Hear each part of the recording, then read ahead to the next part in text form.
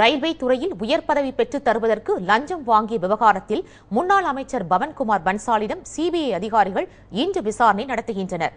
Railway துறையில் உயர் பதவி பெற்றுத் தருவதற்காக 90 லட்சம் ரூபாய் லஞ்சம் வாங்கிய விவகாரத்தில் முன்னாள் ரயில்வே துறை அமைச்சர் பவன் குமார் பன்சாலின் மருமகன் விஜய் சிங்லா சிபிஐயால் கைது செய்யப்பட்டார்.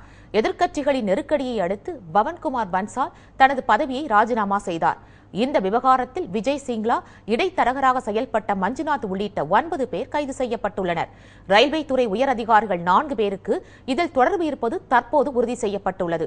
இந்நிலையில் பவன்குமார் பன்சாலின் தனி செயலாளர், அலுவலக உதவியாளர் உள்ளிட்ட 4 பேரிடம் கடந்த 4 நாட்களாக சிபிஐ அதிகாரிகள் தொடர்ந்து விசாரணை நடத்தி வருகிறார்கள். இந்த விவகாரத்தில் தொடர்புடையவர்களின் 1000 தொலைபேசி உரையாடல்கள் மூலம் சிபிஐ அதிகாரிகள் விசாரணையை தீவிரப்படுத்தி உள்ளனர். இதன் அடிப்படையில் பவன்குமார் பன்சாலிடம் சிபிஐ அதிகாரிகள் இன்று விசாரணை நடத்துகிறார்கள். ரயில்வே துறையில் கடந்த 2008ஆம் ஆண்டு முதல் செய்யப்பட்ட பணி நியமனங்கள் குறித்து சிபிஐ அதிகாரிகள் விசாரணை நடத்துகிறார்கள்.